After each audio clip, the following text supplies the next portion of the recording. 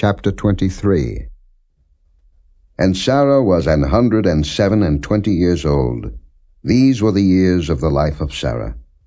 And Sarah died in Kirjath Arba, the same as Hebron in the land of Canaan. And Abraham came to mourn for Sarah, and to weep for her.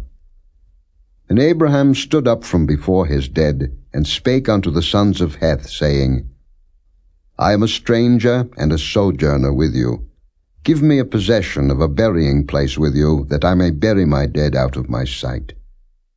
And the children of Heth answered Abraham, saying unto him, Hear us, my lord. Thou art a mighty prince among us. In the choice of our sepulchres bury thy dead.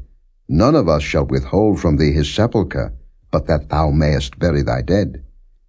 And Abraham stood up, and bowed himself to the people of the land, even to the children of Heth. And he communed with them, saying, If it be your mind that I should bury my dead out of my sight, hear me, and entreat for me to Ephron the son of Zohar, that he may give me the cave of Machpelah which he hath, which is in the end of his field. For as much money as it is worth, he shall give it me for a possession of a burying place amongst you.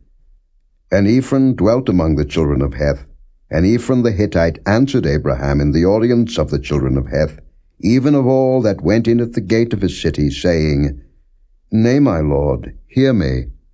The field give I thee, and the cave that is therein, I give it thee.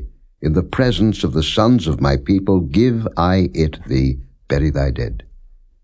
And Abraham bowed down himself before the people of the land. And he spake unto Ephron in the audience of the people of the land, saying, But if thou wilt give it, I pray thee hear me. I will give thee money for the field. Take it of me, and I will bury my dead there. And Ephron answered Abraham, saying unto him, My lord, hearken unto me. The land is worth 400 shekels of silver. What is that betwixt me and thee? Bury therefore thy dead. And Abraham hearkened unto Ephron, and Abraham weighed to Ephron the silver, which he had named in the audience of the sons of Heth, 400 shekels of silver, current money with the merchant. And the field of Ephron, which was in Machpelah, which was before Mamre, the field, and the cave which was therein, and all the trees that were in the field, that were in all the borders round about, were made sure unto Abraham for a possession in the presence of the children of Heth, before all that went in at the gate of his city. And after this, Abraham buried Sarah his wife in the cave of the field of Machpelah, before Mamre, the same as Hebron in the land of Canaan. And the field, and the cave that is therein, were made sure unto Abraham for a possession of a burying place by the sons of Heth.